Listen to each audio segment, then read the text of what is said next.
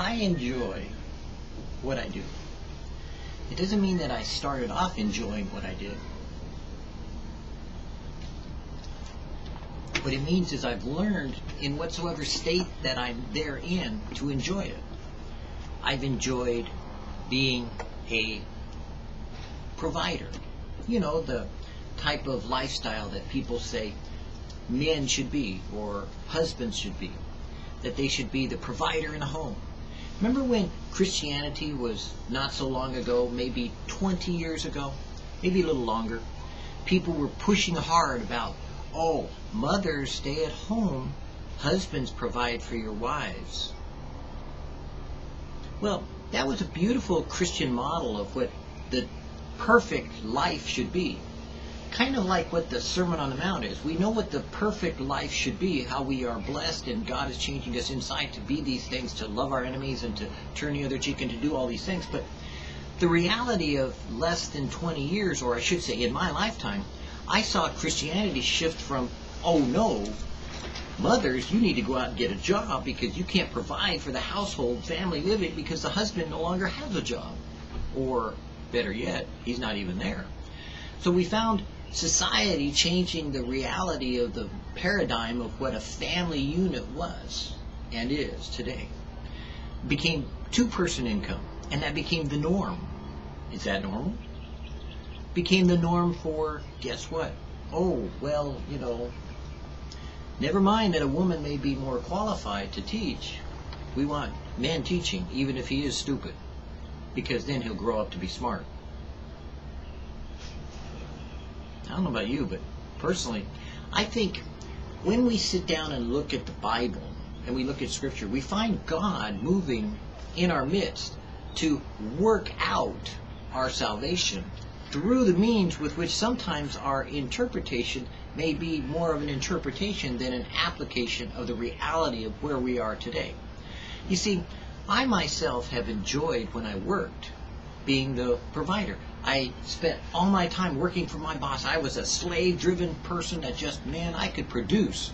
I was hard-working. I was there. I sweated, you know, by the sweat of my brow, and the work of my manifestation of my faith was in the work that I did, and I performed for them, you know, and I made them profits, you know, I made them money, you know, and I was able to be that hard worker, you know.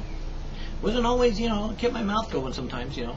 Once in a while I got, you know, in trouble for that, but the point is that everyone always was admiring my work, and I was fully and completely handicapped. Yeah, me, personally. I was challenged by having an ileostomy on my side, challenged by having Crohn's disease, challenged by having all these other things in my life that caused my health to deteriorate at times, or to be challenging me to act like, be like, and perform like a normal person. Because that's, after all, that in those days was what society was. You see, it wasn't always about, you know, the handicapped recent, you know, things that we do see now as those that overcome and are wonderful examples of our faith. No, back in my day, it was more like, hey, I lived in a state where it said, you know, if you're handicapped, you need to go home and stay in the home, you know, and stay in the closet where you belong.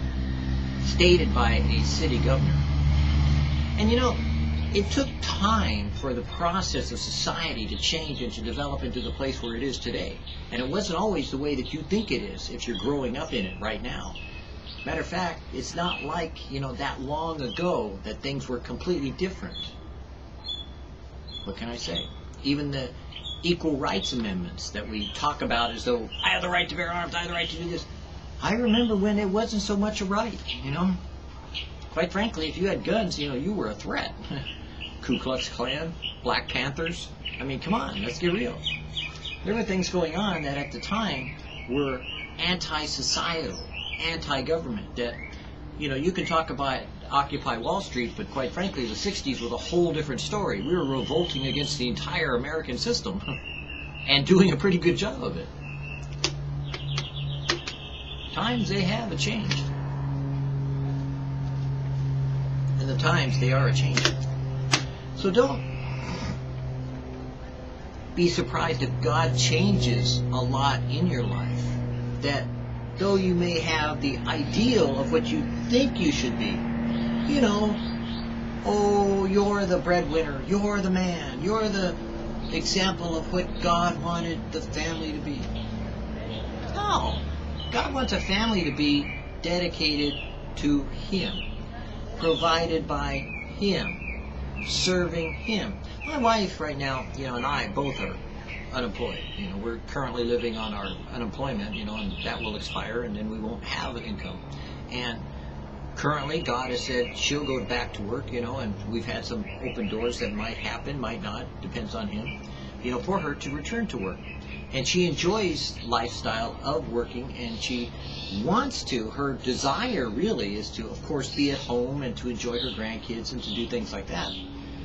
But her vocation and her avocation that the Lord has given her has placed her in a better place to enjoy her personality quirks and her style of living in her job environment, where she is very effective at what she does.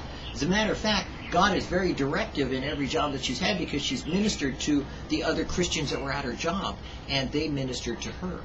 And likewise, we find ourselves in that same situation when we put it into the realization of God being able to direct lives according to His will and not our own. Anyone can sit down and say, oh, well, this is the perfect family. It's going to be a husband, a wife, 2 kids, and that's it. Bingo, you've got it solved. You're going to have a car, you're going to have a dog, a cat, a hamster, whatever it may be. And that sounds good when you look at Mad Men or some TV show, where it says something about the 50s and, the early 60s, when we thought, oh, well, this is the way that life is, a chicken in every pot, as Harry Truman once said. And yet, it didn't really work out that way. Because later you find the Kennedys going down into the South and discovering people that couldn't read or write, still to that day.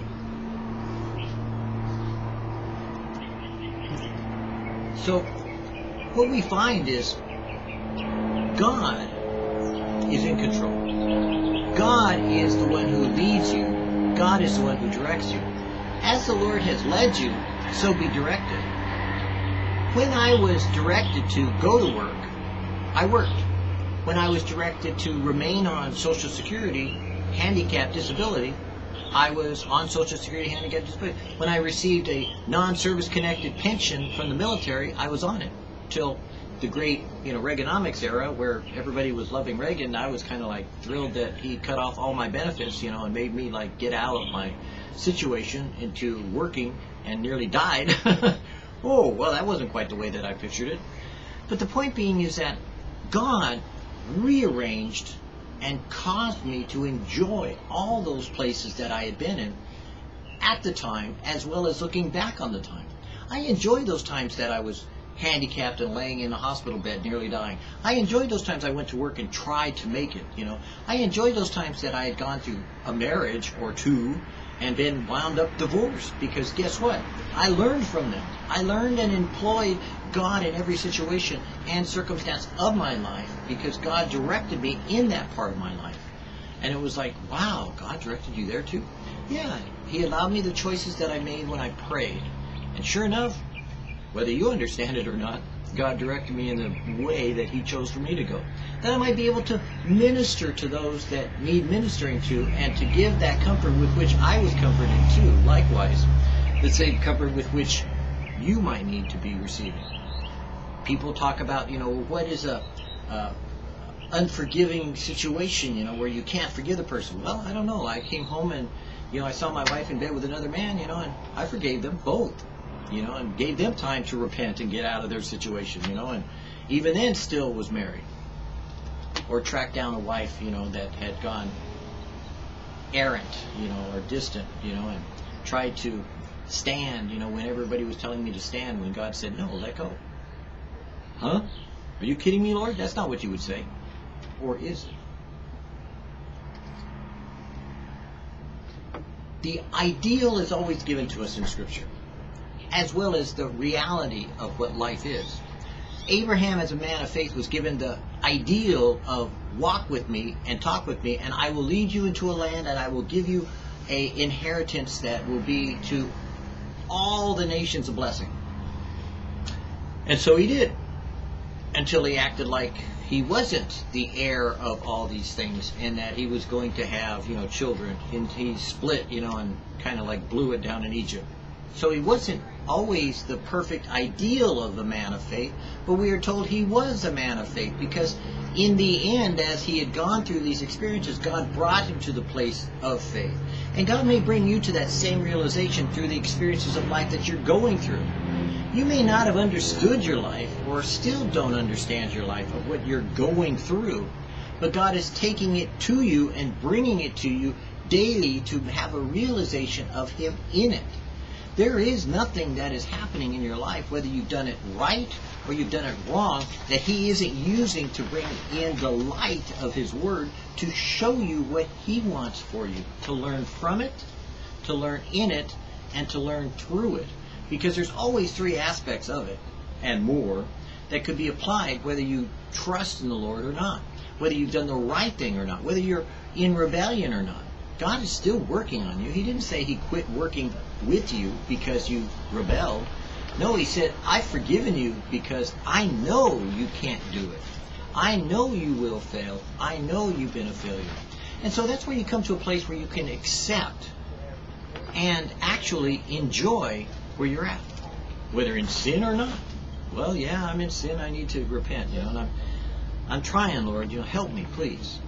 Not to be enjoying the sin, because sin separates you from God, and you'll feel that kind of like, I got one foot in heaven, one foot in hell, and I'm not comfortable with it. But rather, God wants to bring you to the personal choices of making a decision based upon that grace He's already given you, that is extended to you for this matter of time, where there will be a time where there won't be grace extended, but still at this point in time you have grace extended to you, that you're learning to choose the good over the bad, because you discovered in the reality of choosing the bad, it don't work out so good. As a matter of fact, it works out bad. I think that's why they call it bad, because it works out bad, and it don't work out good. No matter how bad it is, it don't work out good, unless God takes that which was meant for evil and He turns it into good. And God can do that when you turn it around to Him. And that's why you can enjoy, you can rejoice, you can employ God in every situation and circumstance of your life, because God is there whether you'll accept it or not. God has always been there, and He's never forsaken you nor left you. But whether your bed was in heaven or whether it was in hell, whether you made the right decision or the wrong decision, God did not leave you and become distant because of your sin, as He did with the children of Israel, as He was long suffering in them and giving them 400 years of suffering without the knowledge of Him, or without the realization of a personal communication with Him. But rather, God used them to bless in the long term all of the world through them, that we might be saved from having to go through the same experience, so that we would have a personal relationship with Him daily, without there having to be that interruption of 400 years or more for judgment to come upon the nation and the people, as well as to test them and to try them, so that they would come to the place of knowing Him in a personal, intimate way. Your life is a test. It is a trial, and it's a tribulation. And you were meant not to go into the great tribulation. So God is bringing you to a realization of knowing Him in a way that you'll be able to make that determination that you should not go into great tribulation, but that you'll go through tribulations as a son chastised by his father, who is trying to teach him the lessons of life and cause you to grow into the person God wants you to be. On earth, only man has capacity for worship. And God said, let us make man in our image, after our likeness. So God created man in His own image. Genesis 1:26-27. The one mark which forever distinguishes man from all other forms of life on earth is that he is a worshiper. He has a bent toward and a capacity for worship. Apart from his position as a worshiper of God, man has no sure key to his own being. He is but a higher animal, being born much as any other animal, going through the cycle of his life here on earth, and dying at last without knowing that the whole thing is about. What is it all about? If that is all for him, if he has no more reason than the beast for living, then it is an odd thing indeed that he is the only one of the animals that worries about himself. He is focused on himself. That wonders, that asks questions of the universe. The very fact that he does this these things tells the wise man that somewhere there is one to whom he owes allegiance, one before whom he should kneel and do homage. The Christian revelation tells us that one is God and Father Almighty, maker of heaven and earth, who is to be worshipped in the Spirit in the name of Jesus Christ our Lord. That is enough for us. Without trying to reason it out, we may proceed from there. All our doubts we meet with face-wondering affirmation, O Lord God, thou knowest, an utterance which Samuel Taylor Coleridge declared to be the profoundest in human speech. Bible Christianity, or biblical Christianity, needs to recapture the spirit of worship with a fresh revelation of the greatness of God and the beauty of Jesus. And you know, the Lord knowest. The Lord knows where you are. The Lord knows what you did, how you did it, why you did it, and even more about it than you even realize that you did do about it. Because He sees the insides. But He's trying to bring you to realize that even in all of these things, whether you were growing, knowing, flowing, showing, or developing, or learning, or process of being crushed, or abased, or exalted, you can rejoice. You can worship. You can thank Him. You can be a part of the experience of being something more than what you are. Something more than the flesh that the animistic world we see around us, the animal kingdom that we see that we're not a part of, but that we act like at times, even to the place of calling ourselves by those names of, dogmatic or whatever it may be, but being like animals, we could choose to be something more than what we appear to be in the world. And that's a worshiper. That's a person who seeks after, talks to, walks with, and acknowledges that there is a Lord God Almighty, creator of heaven and earth, who worships Him in the beauty of holiness, which is captured in the grace that you've been given, the long suffering that God has allowed you to go through these experiences in life, so that even in the midst of them, in every stage of your life, you've been able to thank Him. You've been able to worship Him. You've been able to call upon Him. You've been able to know Him. You've been able to ask Him, to seek Him, to follow Him, to worship Him in a way that you didn't think you could have until you did do what He said to do. Worship Him in spirit and in truth. Because the truth is, you are a sinner saved by grace. There's nothing great about you. There's nothing good in you. All that you are is as filthy rags. All that you'll ever be is not much accomplished more than what He has made you to be. But in that, what He has made you to be is to worship Him in spirit and truth. The reality of what we are meant to be is to know Him, and that is eternal life. And to know His Father, which is what Jesus said that we should know, because if we know Him, then we know the Father. But that God sent His Son so that we would know the Father, is to worship the Father and to worship the Son and to know them in spirit and truth. So really what life boils down to, bottom line, really, is not just the knowledge of, but in knowing them, worshiping them, loving them, experiencing them, as you may have seen in much of what you call a worship service. But the worship of God that is manifested in all your day-to-day existence is simply in the reality of what you do now, today, this moment. Knowing Him, seeing Him, hearing Him, walking with Him, talking with Him, and loving Him. Because you see, when He didn't forsake you because of your sin, when He didn't forsake you because of all the things that you've done, when He didn't forsake you after you became a Christian, and He continues to love you with that long suffering that His mercy endures forever, that the children of Israel declare over and over and over again, then you begin to realize that, guess what? That kind of love poured out upon you responds in you pouring back to Him the same love you've been given.